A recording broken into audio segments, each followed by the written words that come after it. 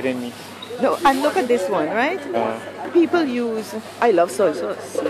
Most people like soy sauce, but you have to be aware of how much is in it. This one says less sodium, which means it has less than the regular. But look at what we still have.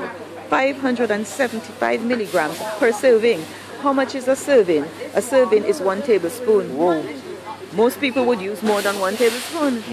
And you have 575 in 1 tablespoon. So if you use it, nothing is wrong in using it. You get a nice flavor. But don't add additional salt to the food. You do stir-fried vegetables and you're using this, don't add additional salt. Okay. Because you're getting enough from this.